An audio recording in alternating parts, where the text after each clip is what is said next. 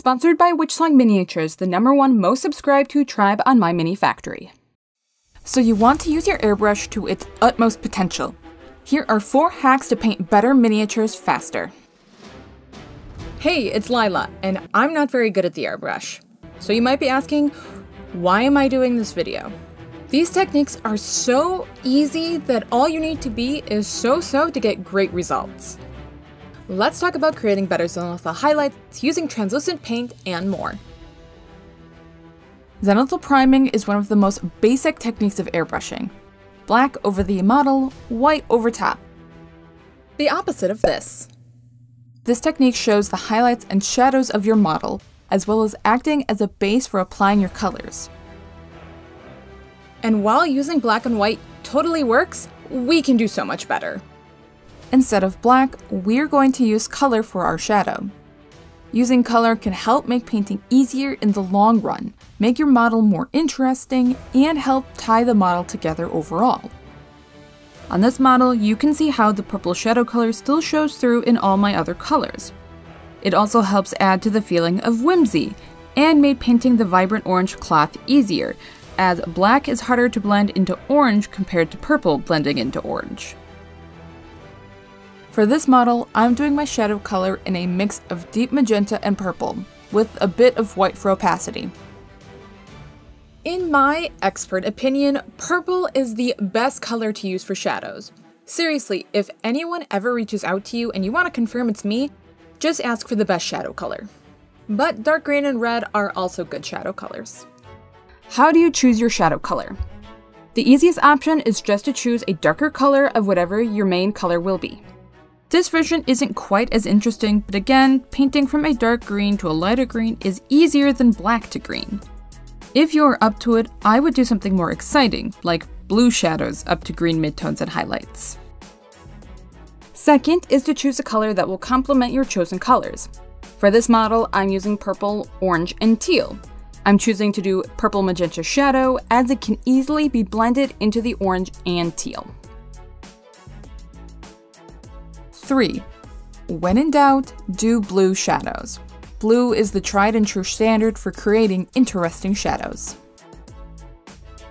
Depending on the vibrancy of your chosen shadow color, you may want to paint the entire model white first, then go over it with your base shadow colors, as vibrant colors show the best over white. Since my primer is gray, I can get away with just adding a little bit of white to my purple, and then I'll go back over it later with a darker purple to get that rich, vibrant color that I'm looking for. Now, normally our Zenithal highlights don't have to be perfect, but to really maximize some of the techniques we're going to be using later in this video, we want our Zenithal highlights to be the best they can be. White ink is commonly used for Zenithal priming because its translucent nature makes it easier to build up in a smooth gradation. So maybe it's me, but I still get speckles sometimes. Of course, that could just comment to my airbrush skills. To combat this, I like to do a mixture of shadow color and white ink to create a medium color to place my white on top of. Using white ink still gets us a little bit of that translucent application. As you continue, you can add more and more white to your mixture, or just empty the airbrush and then white over top. The big thing is to allow the paint enough time to dry after each layer, as ink can get sticky if you don't. Okay, let's start having fun. Now we're going to talk about how to use our Zenithal highlights to their full potential by working with translucent colors. No! This is too f***ing expensive to just leave like this.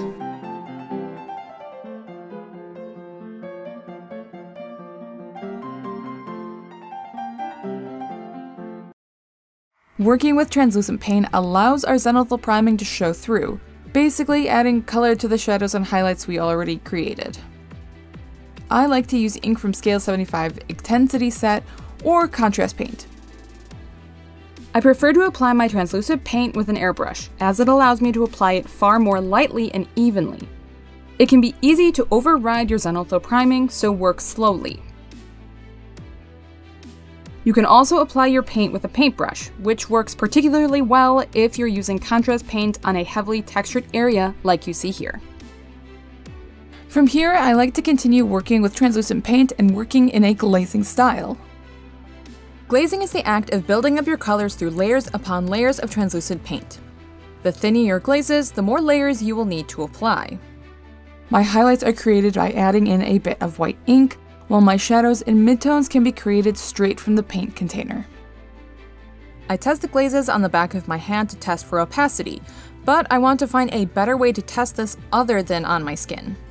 Once I'm happy with the consistency, I'm then switching back and forth between applying my shadows and highlights to allow each layer time to dry. Let's take a minute to talk about Witch Song miniatures. Witch Song miniatures are anything but mini. They have some of the biggest, most detailed miniatures I've ever seen. For October, I chose to paint their Lord of the Harvest bust, but with how detailed it is, I really wish I had chosen the full-size model. For just $1 a month, you can get access to their brand new, highly detailed and pre-supported 3x3 miniature and correlating D&D 5e stat sheet. For $3 a month, you get everything else and 50% store discount, exclusive seasonal and loyalty rewards. Just want to try them out? Head over to Witch Song's Tribe to download the epic 140mm Faceless King model completely free. Check out Witch Song today using the link in my description box. Alright, back to painting. Next is blending with an airbrush. The classic way to blend with an airbrush is to apply all of your paint with the airbrush, or paint it with an airbrush first and then go back over it with a paintbrush later. However, the by far better way to work is paintbrush first, then airbrush second. Applying paint with a paintbrush allows us more control, as we can place our paint exactly where we want it. Then create the seamless blend after with an airbrush.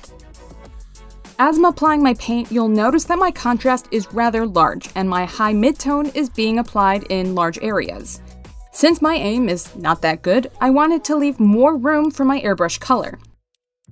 Consider this illustration. It is far harder for me to apply a smooth layer of airbrush paint over two very close colors, compared to applying my paint more loosely and blending two colors that are further apart in location and value.